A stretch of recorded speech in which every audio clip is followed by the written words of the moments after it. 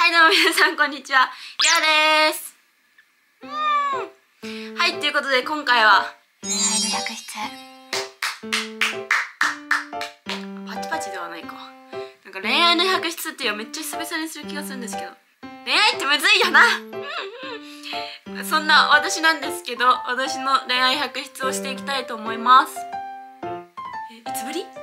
高校生の時。やっぱ高校生の時と今とは違うと思うねん。考え方もちょっとレベルアップして大人になってると思うねんか。それも届けるっていいのって感じか。いや、若き頃やなと思いますよ。高校生の恋愛ってなんか良くない？小学校中学校はちょっとまださ、なんていう、もうイオンでデートとか言ってるやん。いや、それも可愛くていいんだけど、やっぱ高校生で付き合うってちょっとなんか違うくない？青春って感じじゃない？甘酸っぱい、もう本当にやばい。二人スイも前もって感じ、本当に。じゃあ早速やっていきたいと思います。レッツゴータイム。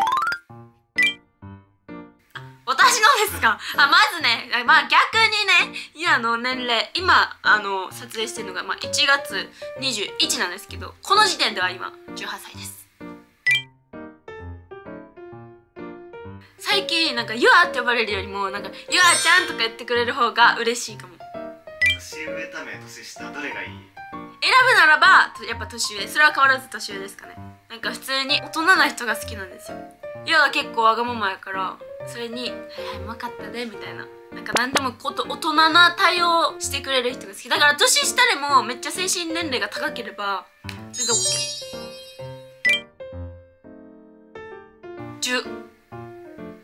10。やっぱでもこれって年齢って関係ないと思うんですよ、恋愛にやっぱおいてね。だから、好きになった人がもし20個離れてたら全然いけるし、でも10ぐらいって言っとく。相手の A か O。 まずパパとママが O でパパが A なんよね。だからうまくいってるし行くかなみたいな。か同じ O だったら分かり合えるかなと思って A と O で。気にする？気になんねん。もうなんか今まで気にせえへん派やってんけど、もう気になってしゃあない。やっぱなんか例えば外見って服装とかってことですか？顔の問題？顔はあんまり好きになればって感じ。でもやっぱさ、正直なんかみんなさ、顔と中身どっち選ぶとか言ってさ、なんか中身ですとか言ったら嘘になるよ。顔5、中身5。やっぱ顔も好きじゃないと好きになられへんと思うねんか。でもユアのかっこいいとみんなのかっこいい違うと思うから、ユアは55かな。175。スラデブ。なんか言い方悪ない。はいマッシュかセンター分けか、ちょっとくるくるってセットされてるやつ。嫌いって言ったらあかんけど苦手なのはごめんなさい、伊藤さんに言ってないですよ。ロン毛とあと襟足ちょっと苦手かも。目、これ答えたな。去年じゃない前も。目は普通にでかけりゃいいし、C っていうなら二重がいいし、どういう目ってちょっと分からんけど、まっすぐな瞳っていうんですかグですかね。耳たぶがちょっと大きめな人。鼻高くって鼻筋綺麗な人。プルプルの口。白、肌色。匂い、なんかちょっと甘めも好きかも。香水とかじゃなくて洗剤の匂いが好きです。結構中川大志さん、佐藤健さん、デカプリオかっこいい。塩顔。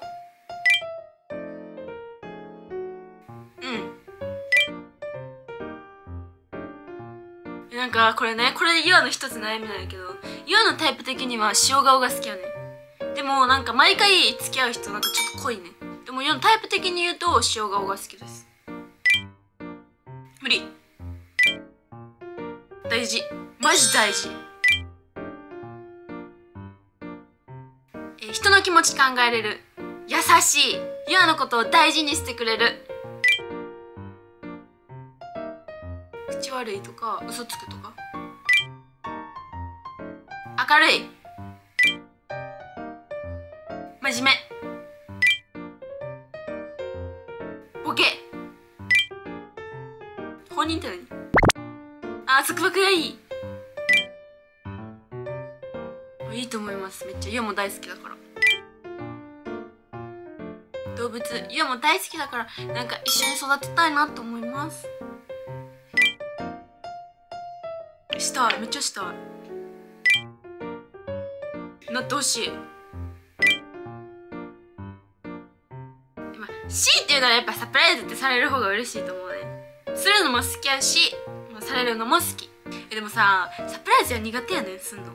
あんましたことないかも。S と M ってまたこれで言ってんねんな。S が何？そうですね。じゃあ今回は今のような気持ちで言うと S で。分からん。 S なんかな。結構めっちゃ言うけどな。デレデレかもしれないよ、好きな人の前ではね。めめしさが分からんけど。無理。おねえことは無理っす。何神字って。ほんまにそれなん？そんな質問なん？分からん。いいと思います。バカだけど常識ある人。常識はマジでいるな。人前でイチャイチャのレベルが分からんけど、やはくっついておきたい。もうこれでもユアがもし付き合ってたら全然許せるねんけど、もう付き合ってない時にクリスマスとか、イチャイチャしてる人見たらってなる。優しそうな人がいいな。誰やろ。じゃあ中川大さん。する。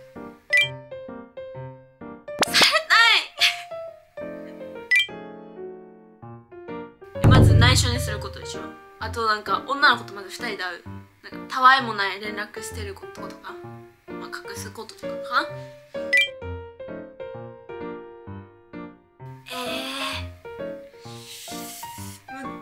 でもいや、これ結構嫌ねんけど、分かってくれる人いるかな。ユアと喧嘩してる時に、なんか喧嘩した時に遊びに行く人。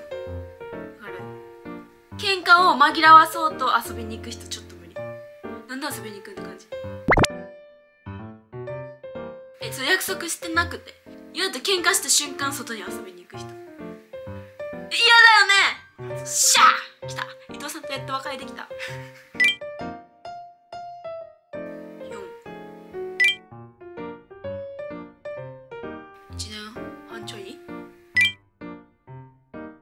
これ言いたくない。ほんまにこれな、嘘みたいに言われるしな。めっちゃ切り取りされんでもいいよ。これ言いたくない。100で。でもリアル前回答えて、なんかそれが切り抜きで上がってるんですよ。それがちょっとなんか気まずくって、なんかめっちゃ自信あるやつみたいになってて、ガチの数を言ったらめっちゃ叩かれてはないねんけど、でもね、上げてくれてる人がいるのね。この20回はさすがすぎるみたいな。でね、いいコメントがあるの。ゆあちゃんってノリもいいし努力もすごいからモテるの当たり前だと思うとか書いてくれてるの。嬉しくない？でもちょっとなんか恥ずかしいよね、こっち20とかやって。でも20を超えましたよねってことは。だから LINE とかも含めてってことでしょ。告白だから。そうそうそう。これで気に抜いてください。ゆあの告白された人数は25や。やばい、やだない。それこそ今日式の1個目の旅で自分の気持ちを伝えたことあるけど、告白はない。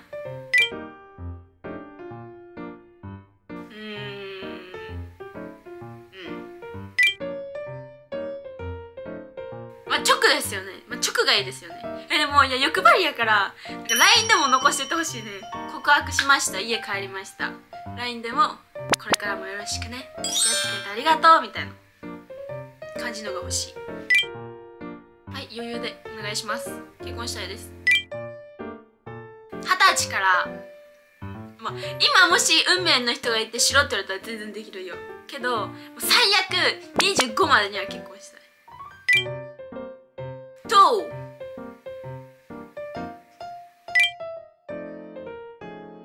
男の子はルイくん、女の子はリリ。幸せハッピーなファミリーになりたいです。何それ何それ何それ、無理Me No.1。まあお互いって感じやな。どっちが一番じゃなくて、お互いが支え合ってハッピーな家族になるのがいいですね。急に何普通に彼氏と元彼に言われたいいところなんない？まあよくみんなに言われるのはほんまに元気とか明るいとかその場を盛り上げてくれるとか言われるけど、元彼とかには言われたらもう忘れた。元彼のことは忘れた。もう何て言われたかなって忘れた。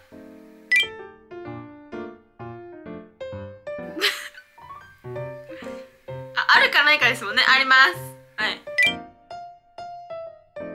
もう聞ける。なんか、まあ、嫉妬すんのは分かってんねんけど、なんかどういう感じやったんかを知りたい。できる余裕ですんでそれでなんかちょっと嫉妬してたら可愛いなとか思っちゃうもん。あります。はい、何回も言えます。あります。入れるねん、入れちゃうねん。どうしよう、いいことなんかな、分からへん。入れちゃいます。でも最初はかぶるくない？でもだんだん月日が経つにつれてやっぱ自分の本性っていうか素が出てくるけど、やっぱ最初は猫かぶるし、それずっとすんのはしんどい。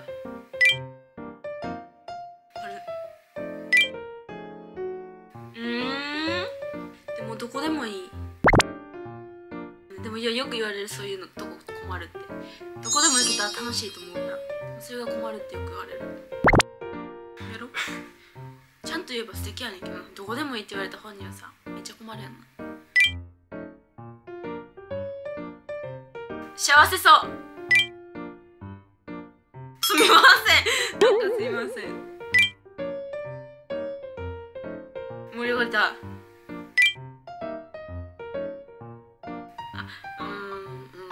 こういう髪型が好きとは言う。できる時はする。されちゃう。イエス、もう当たり前に豆です。いや、あんま男性のクソが分からへんけど、なんか短パン半袖とかが嫌かも。短パンが嫌かも、強いて言うなら。それ以外似合ってれば。短パン半袖無理、ほんまに無理、マジで無理。それない。手料理っていうのか分からんけど、料理はある。素敵。なんかイヤがさ、理想今からシチュエーション入ります。イヤが仕事から帰ってきて、まあこれ同棲してる話やねんけど、イヤが仕事から帰ってきて、なんか机の上にオムライスとか置いてたら、もういや、結婚したいってなっちゃうわ。もう完璧。よし、半々やな。半々っていうか、いいことの方が多いと思います。今のは間違えました。訂正です。大きい信用性とかあります。運命ってあります。